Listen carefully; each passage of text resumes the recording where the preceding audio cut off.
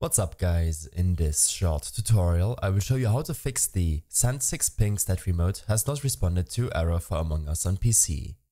This should be quite an easy tutorial, but if you still have any questions then leave a comment and let me know. Usually this error is caused by an unreliable network connection, as your connection is most likely experiencing packet loss and a high latency. Make sure to switch to a wired connection if you can, and if you have to use a wireless connection, then restart your router or modem and reduce the amount of devices using the same connection. When this is done, you should try to change your server region. Use the server region which is the closest to you, and make sure to disable any VPN or proxy services running in the background, which could worsen your connection to the server you are trying to join.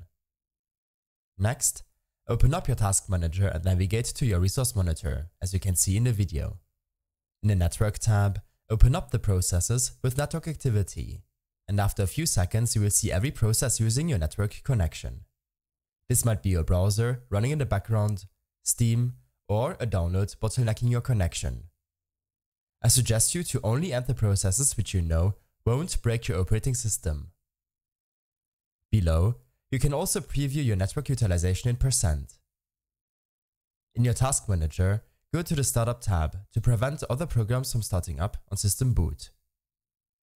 If none of these tweaks helped you out, then you should make sure to use another network connection to see if this resolves the error. If not, then there could be some kind of server maintenance for the game.